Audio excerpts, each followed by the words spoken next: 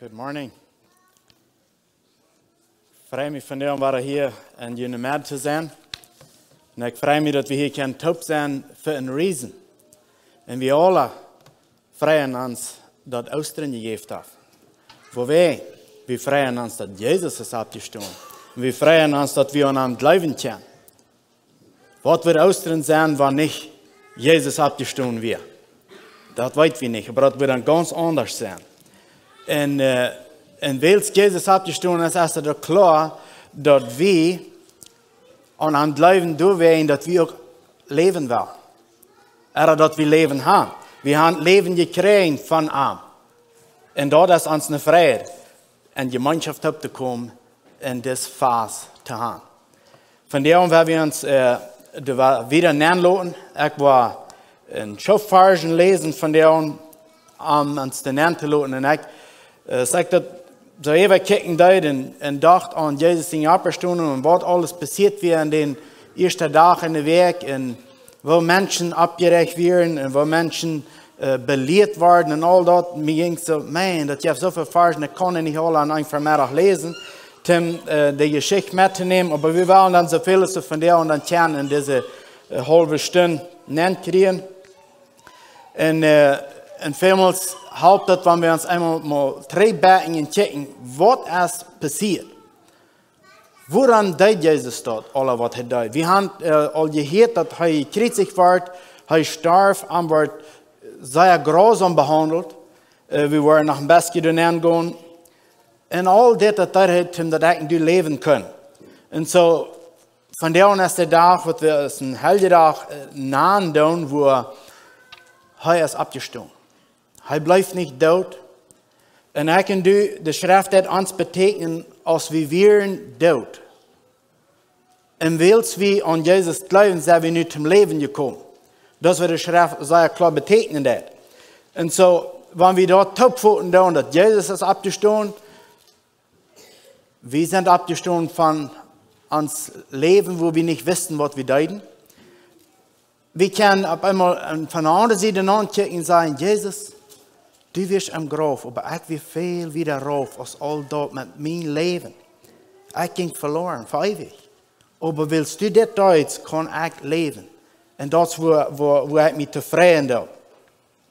We werden van daar aan aanvangen in Luke 24, vers 1. En we hebben de Geschichte mal even lezen en we hebben samen bemerkingen merken over dat. Als we, dus wanneer we de lijn lezen. Samen bemerkingen over dat merken. Luke 24, vers 1. Anfang. Jesus ist abgestorben. Manchmal wundert einer, wenn diese ganze Geschichte allein kijkt, wieviel von dit soll hier mitteilen will. Wir alle haben das gelesen. Wir alle haben das uns all nennen und wir uns alle ist das eine bekannte Geschichte. Aber ich glaube, es dann auch wertvoll, wenn wir uns die Gedanken top tragen und denken, alle top da an. Das ist eine Gemeinschaft mit Jesus top in den te lopen. Dit is wat hij voor ons gedaan heeft. Luke 24, vers 1 zegt het. Dan, den eersten dag in de week, kwamen zij in gewisse andere vrouwen met aan, tidig 's morgens naar Graf en brachten de kruiderie die ze gemerkt hadden. Zo waren we nu aan denken, ze waren nu een paar dagen thuis geweest, een dag thuis geweest. En nu hadden zich alle soorten gemerkt. Nu waren we gaan in dit Körper. Hier, dit Körper schenkt niet meer. We weten dat een Körper, wanneer niet leven heeft, dan verkämpft hij. Deze mensen, die hebben te doen, ze hadden deze Körper zo lief geworden. Deze Jezus, ze willen den Gott schenkt niet meer. Ze brengen alle soorten kruiderie doorheen. Ze merken zich veel mee. Maar als zij aankomen, wird der Stein all vom Grab weggerollt. Dann gingen sie näher, aber fingen den Herrn Jesus in Körper nicht. Und während sie noch nicht so recht wussten, was da verging, kamen zwei Männer in sehr witte Kleider nur an. Als sie dann verschrocken und sich mit dem Gesicht beirrt bogen, sehen sie an. Woran seht ihr den lebenden Mann, der gestorben ist? Der ist nicht hier, der ist abgestorben. Denkt daran, was heute jüngst seht, als hij nog in Galilea war. Als hij zei, de mensen zijn met die Sünder in der Heim gegeben und gekreuzigt worden und am dritten Tag abstunden, dann dachten sie an seine Wir. So, woran seht ihr den lebenden Mann, der gestorben ist? Dort wie die Frau, wird diese Engel, die früheste Frau. Woran seht wir lebende Dinge, manche tote Dinge, keine Frau? So vielmals seht wir, ob der Rechte steht, nur erfüllt worden in uns Leben. So vielmals seht wir nur Dinge, wo wir laarig fallen, wollen mit something fallen, dass wir wollen mutig sein, oder dass wir wollen den Frieden in Jesus beleben, oder wollten wir sehen, ob der Rechte steht. Ich will Leute noch einmal zurückkommen, das ist falsch. Aber weil wir auf der Rechte steht, nur Leben sehen, und dort erst an Gott sein Wort. Weil wir nicht selbst für ein Leben sehen. Diese Engel früh und die früh ist, warum kommt ihr hier mit all diesen Sachen, was ihr hier habt? Warum kommt ihr hier hin? Das ist eine Stadt, wo ihr dort sind. Was wollt ihr hier? Er ist abgestoßen, er ist nicht mehr hier. Und weil wir uns morgen, wo wir nur Leben sehen, du hast bloß an Jesus Christus Leben. Und dann geht er wieder in Vers 9 und 10, Vers 9 und 10. Gingen sie drei und verteilten den Menschen, was sie begegnet haben. Vers 11 sagt, sie aber hielten dort verladen wir ohne Meinung und glaubten dort nicht. Viele Menschen, die früher kamen drei, wir haben Engel gesehen. Die haben uns gesagt, Jesus lebt. Oh, das ist, wer kann dort leben? Aber dann wollen wir gucken in Vers 12. Und weil wir so eine Menschen es dort sind. Aber Petrus stand ab, ran am Grab, beg sich daneben und sah, du sitzt nicht aus sich leckes Lehen. Er ging davon und wundert sich, was passiert wird. So vielmals sind wir Leicherei, kriegst du diese Menschen zu wir. Sie hielten das verladen wird. Das wird verändert. Das ist nicht so aus was hier was passiert ist. Das ist so ganz frisch passiert. Petrus hörte auch allein aus der frühesten Mitteilung. Und er sagt nicht. Er steht ab. Und das wird mir selbst sehen, was es wirklich ist. Und ich glaube, dort ist, was das brauchen wird, dass wir wirklich das Leben mitleben können. Und dass wir das uitvinden können. Und dass das wertvoll ist für uns, wenn wir gehen und uitvinden. Und wo sollen wir hingehen? Nur Gott sein Wort. Und dort ist, wo Leben ist. Da kann manchmal sich so fallen, als wenn wir nicht Krieg verstehen können. Da kann manchmal so fallen, was meint das? Oder warum kann ich das nicht topfen? Aber Petrus wird still und er ging und check. Was ist geworden? Das sage ich nicht, was die anderen Menschen getan haben, aber das sage ich, sie hielten das verladen wir. Das kann nicht sein, das ist was nie. Petrus wird still. Wir wissen, dass ein anderer Apostel sagte, dass Petrus und John sogar reisten, zum Utfängen, was passiert wird. Sie sagen nur, sein werdet ich durch sein. Und das sagt, dass Johannes da ran können, Petrus, und wir durch all schickten an. So, das sind Dinge, was wir lesen können. Aber diese beiden Dinge, die wir nicht von dem, was wir sehen, das sind leider wir. Wenn das so ist, das ist uns Haar, den haben wir so live gewonnen. Und wenn dort so ist, dort will ich utfinden, was ist passiert? Wo ist das nun? Wenn wir Jesus live gewonnen haben, und wir am gleichen tun, sind die Dinge, was wir verladen wir holen, oder sind wir so aus Petrus und Johannes, dass wir gehen nur sein, wo der Krieg steht. Dass wir uns das nur lesen, was wirklich ist. Und dann wieder in Vers 13 wieder, hier ist es, wo Jesus mit der Amos ging, top auf dem Weg wir. Diese zwei Jünger, die gingen dort von Jerusalem nach Amos. Das sind von ungefähr 7 Mil. Und sie sind bedrängt. Wenn wir uns das einmal überlesen. Und dann werden wir zusammen Bemerkungen nehmen. Vers 14. Und sie unterhielten sich untereinander von all dort, was passiert wird. Und während sie sich unterhielten und ihre Frauen hatten, nur dass Jesus sich an und ging mit an Tod. Aber an waren die Üben geholt, dass sie ihn nicht kannten. Wir können uns feststellen, diese Jünger, die gingen durch und wir sind traurig. Jesus kommt von heim und jetzt kommt nu und jetzt mit einem Blick und Hart. Das hört sich so, er sagt nicht für das Wort. Aber diese beiden Jünger, die werden sehr bedrängt. Und sie unterhielten sich von dort. Vers 17. Und er sagte an, von was redet ihr? Und als geht auf der Leine den Weg ging, von was redet ihr dann? Sie standen in trüher Stelle. Sie sind zu sie gegangen und haben Jesus gefragt, und haben sie Stelle gehabt. Was, du bist der Einzige, der nicht weiß, was hier ist fähig ist? Wie kommt das, dass du dort nicht weißt? Jesus fragt, was meint ihr? Dann vertellen sie die Geschichte, dass Jesus von Nazareth, ein Prophet für Gott und für Menschen, mit Kraft hängen sie wir, auch in seine Worte. So, das wir die Jünger haben gemerkt, dass Jesus, dass wir ein Prophet, der hat Kraft in seine wir, wenn er was sieht, du wir was hängen, das stand mit seinen Worten, taub was er sagen wird. Und dann sagen sie, und wo unsere Hohepriester, unsere Bewusste am Hand geben, am zum Tod für ihr Dulden und gekreuzigt werden. Wir können uns diese Vertwieblung verstehen. Sie denken an ihre Lehrer im Volk.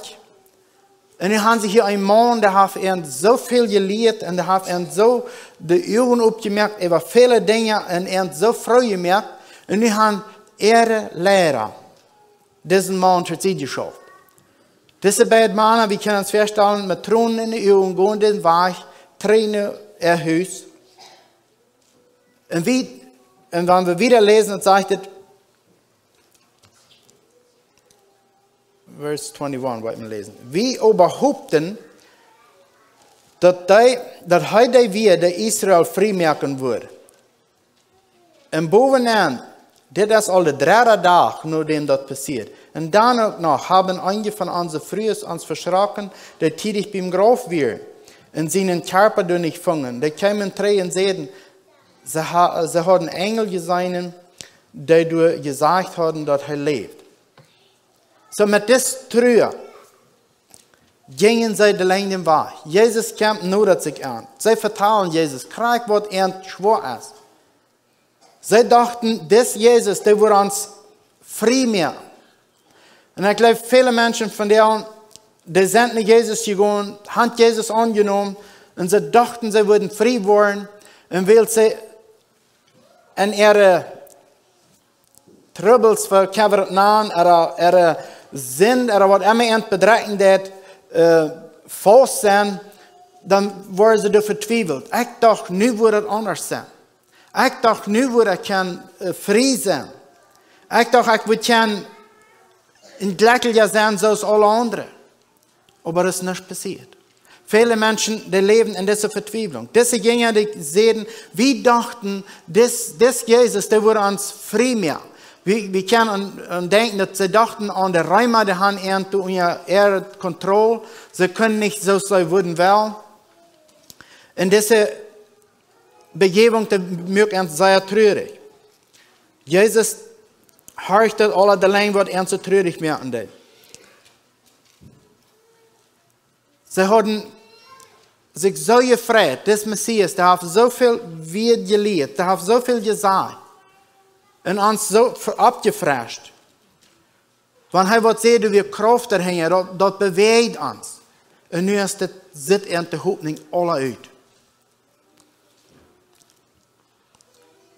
Der englische, ich sehe noch nicht ganz betur. Wir haben den Vers 25 lesen. Dann seht er an, wo dit jünt stammt hat genoren, dat so lang, dat alle te glauben, was die Propheten geredet haben. Diese Jünger, die werden traurig bedrängt. Als Jesus anfängt zu reden, dann sagt er, stammt hat genoren, sagt sie. Englisch sagt er, fools are slow of heart to believe. Das erste wird, was sie hielten von Jesus, war dit nicht so lang. Aber das seht ihr, sie werden entweder die Ohren holen, sie wissen das nicht, dass das Jesus wird. Aber Jesus sagt, Stamp hat genoren. Wo kann je dort nicht begreifen, was die Schrift sein wird? Und dann geht er drin und dann fängt er an zu lernen. Das seht all dann. Als Moses noch habe ich wie, kijk mal, was seht er dann all? In Deuteronomy 18, Vers 15. 5. Mose 18, Vers 15. Sagt er, der Herr Gott wird jünd von manch jüne Lied einem Prophet, sondern als Axi geben.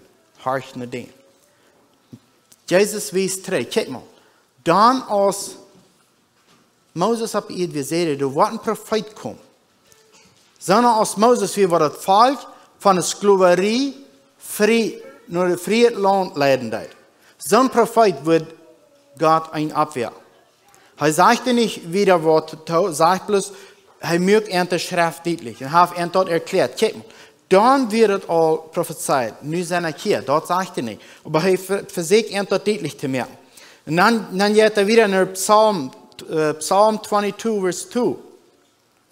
Hier erklärt er, und kijk, David hat auch krank abgeschrieben, worauf mit meinem Leben was rankommt, dass ich wo gekritzigt worden, ich wo allein gelassen worden.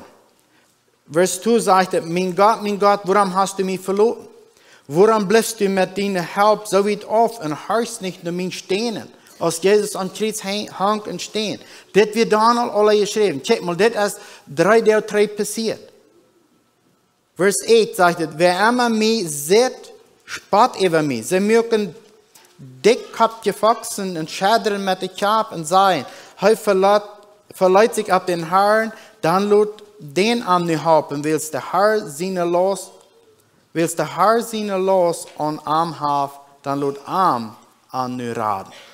So, das wir alle geprophezeit. Kijk mal, 3 ist das alle passiert. Vers 13, im Psalm 22. Meine Feinde sind an mir als eine Herdballes, Gewaltgeballes mit rund an mir. Sie rieten ihre Fried op naar mij, als een rietende, brellende leeuw. Ik zie uitgegoten als water. Mijn knerken zijn alle uit een gelenk. Mijn hart is in mij als gesmalten was. Mijn kracht is zoals 3 Schaufels. En de tong baat mij een been aan. Du hast mich verdaut in Stoff gelegt. Und so geht er an, check mal, das ist alles verrückt gesagt. Check mal, 3 ist dort passiert.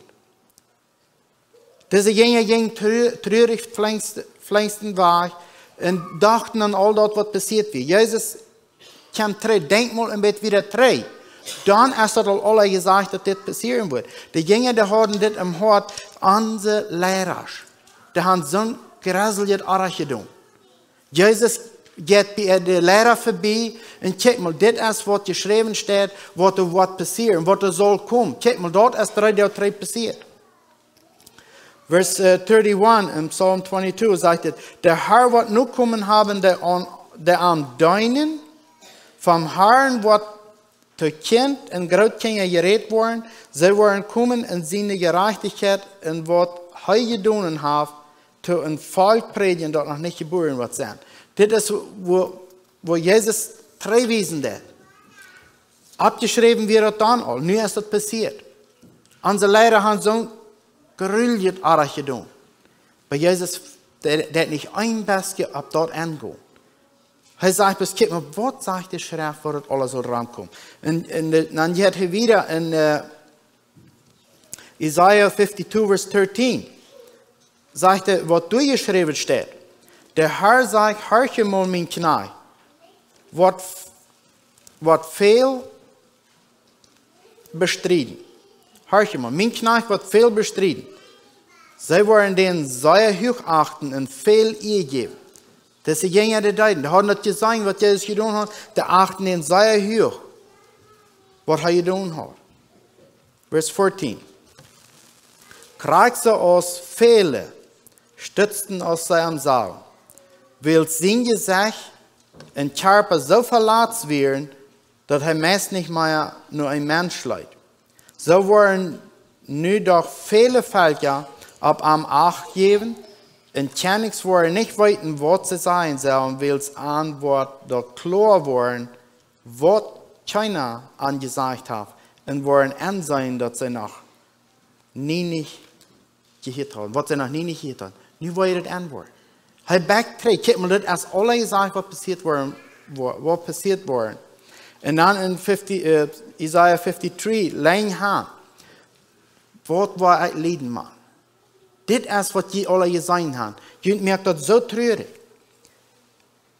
En dan in Revelation 1 verse 18 zegt dat, ik zie de leven, ja. Ik weer dood, aber kijk, ik leef op Emma en eeuwig. En heb de sleutels ten dood, ook tot het dodenrijk. Hier heeft deze dingen dat alle erklärt. Ik breek dat af en ga weer. Maar hier zo in Revelation zegt hij einmal, ik zend das leven, ja. Ik weet wat dood gemarterd wie, das Isaiah 53 lezen kan. Ik weet wat het alle uithouden heeft. Maar hier zegt hij, Johannes weer du allein op de insel. En hier zegt hij einmal te Johannes, ik weet wat het dood weer. Ik weet dood gemerkt worden. Aber kijk, ik leef. Ik leef niet plus voor een stukje. Ik leef niet plus voor een mensenleven lang. Ik leef voor Emma en eeuwig. Chapter 2 verse 8 in Revelation zegt het. En nur een engel van de gemeente in Smyrna schreef, dit zegt de eerste en de laatste. De dood weer en zum leven gekomen is. De dood weer en zum leven gekomen is. En dat is wat ik en du geloven doen. In 1 Corinthians 15 van 12 tot 34, daar redt hij van dat we ook van dood opstaan worden.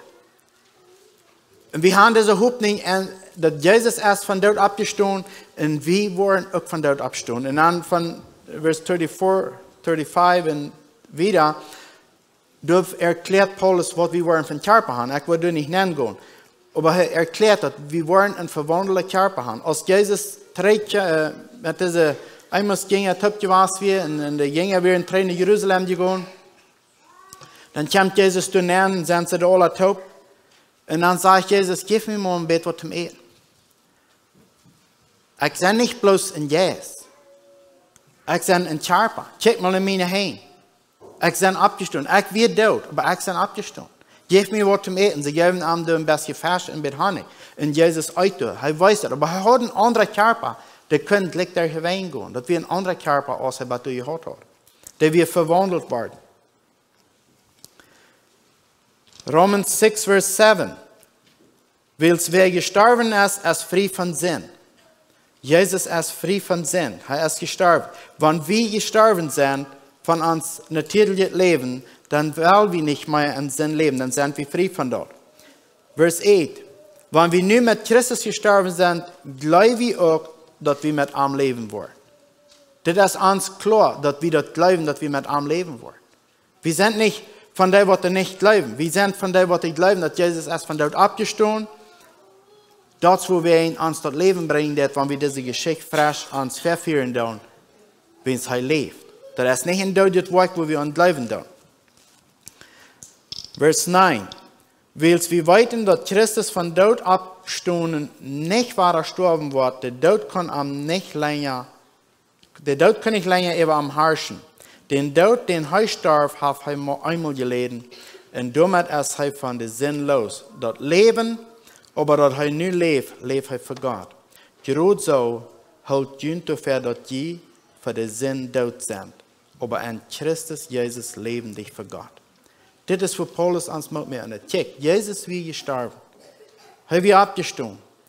So soll wir auch für den Sinn tot sein und leben für die Gerechtigkeit in Christus Jesus. Als ein Missionar in Nordindien predigen deed, en habe geredet von Jesus in Auferstehung. Und dann kommt ein Mensch, der an Mohammed glaubt, der kommt dann an und dann sagt er, das eine muss die Christen zugeben, dass wir haben ein Ding besser als die haben. Wenn wir in den Grab gehen, du kannst doch wenigstens was sein. Du hast das Grab und du legst es Mohammed bei.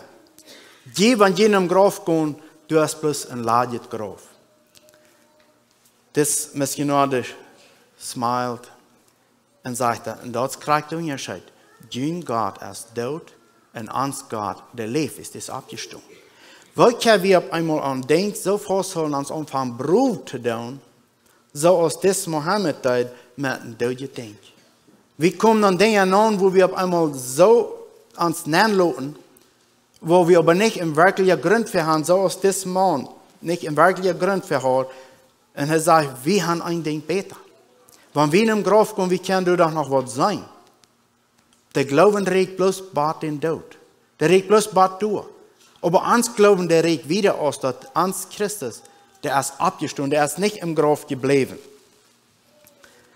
John 14, Vers 18 und 19 sagt, ich will nicht aus Wesen Kinder lassen, ich will Tränen jünd kommen, dort ist all nicht mehr lang, aber die Welt mir nicht mehr sein wird, aber je wollen mir sein, wills ich lebe und je auch leben. So, das ist euer Jesus gestorben, dann sagte er zu den Jüngern, ich will hier weich machen. Mir wird dort gemerkt worden. Aber denkt an, ich will wieder leben. Und wenn die dort wollen bleiben, dann will ich auch leben. Aber willst du das bleiben, wird ihr das nicht zu sehr verschrecken. Da will ihr das sein können, was ich gelehrt habe. Diese Emmelsgänger, die können das nicht sein. Entweder in die Uhr und Teuer holen. Aber als Jesus das Brot brät, da darf einmal sagen sie, nu kann ich sein, was Jesus gesagt hat. Und so vielmals ist es, wenn wir Gott sein Wort lesen, uns den anlassen, ab einmal, dann können wir sagen, oh, das ist, was er meint. Das ist, woran das dort geschrieben steht. Mein Verlangen ist, dass Paulus in Galater 2, Vers 20 sagt, ich sie mit Christus mitgekriegt, dass sie eigentlich nicht mehr ich, der du lebst, dass es Christus an mir, dass es Christus ist, der an mir lebt. Das Leben, das ich hier im Fleisch lebe, lebe ich im Glauben an Gott seinen Sehen, der mir Gott wie in sich selbst für mich handelt. Das Leben, das ich hier bei ihr habe, ist mein Verlangen, dass ich so sein, als Paulus sagt, das sind wir.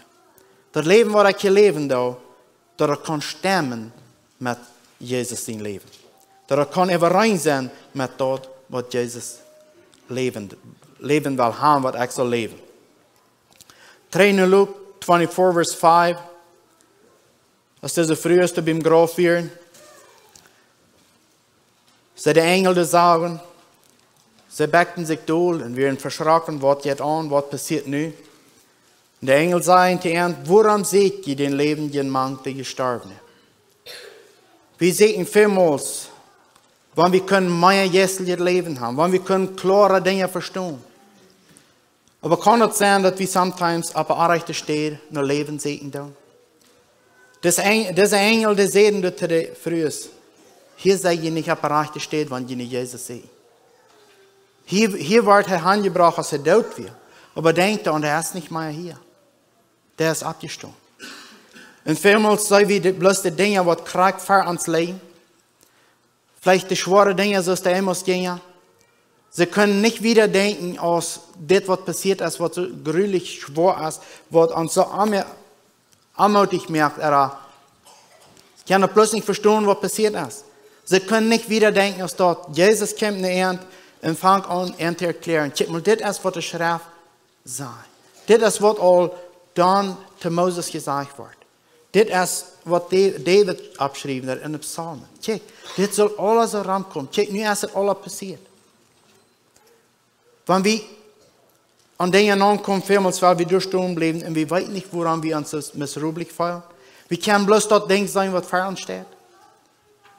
Und dann braucht es auch vielmals, dass somebody uns dummel vorbeihalten wird. Was sagt Jesus das erste zu den Jüngern? Stamm hat genommen. Da wir nicht ein scheinendes Wort oder ein leibendes Wort, hat er einen Klick am Herz bei. Wieder kann ich noch nicht denken. Und so sind wir so vielmals, dass wir bloß an der einen Stelle nachdenken können und da bleiben stehen. Wir sind traurig, wir wissen nicht, wo es soll wiedergehen. Als Jesus anfängt zu reden, denkt mal ein bisschen wieder. Das soll alles so passieren. Das muss so passieren, denn dass ihr kein Leben habt. Wenn das nicht so wie passiert, dann würde ihr nicht kein Leben haben.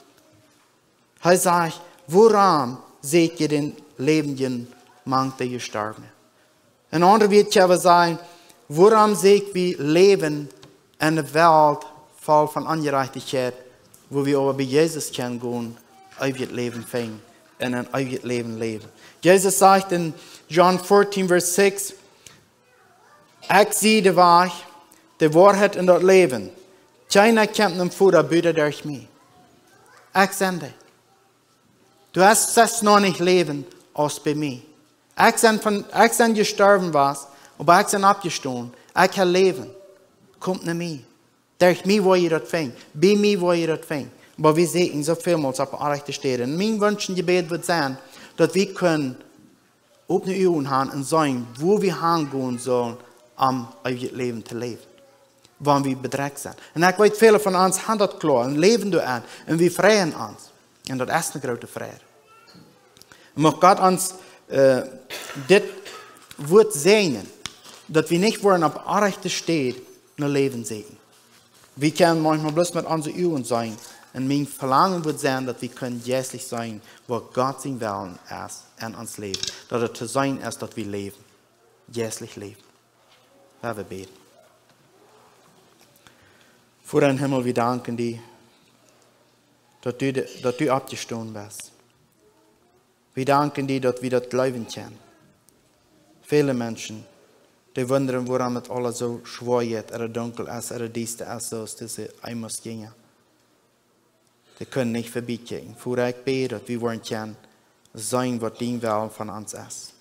Dass wir wollen können das leben, was du für uns gemerkt hast. Dass wir nicht wollen verbessern in dieser Welt voll Ungerechtigkeit, aber dass wir wollen können aufrichtig sein und deinen Namen verherrlichen für das, was du für uns getan hast und uns an das vertiefen, was deine Genug zu uns bedienen hat. Vater, wir danken dir für dein Wort und für deine Liebe zu uns Menschen. In Jesus' Namen. Amen.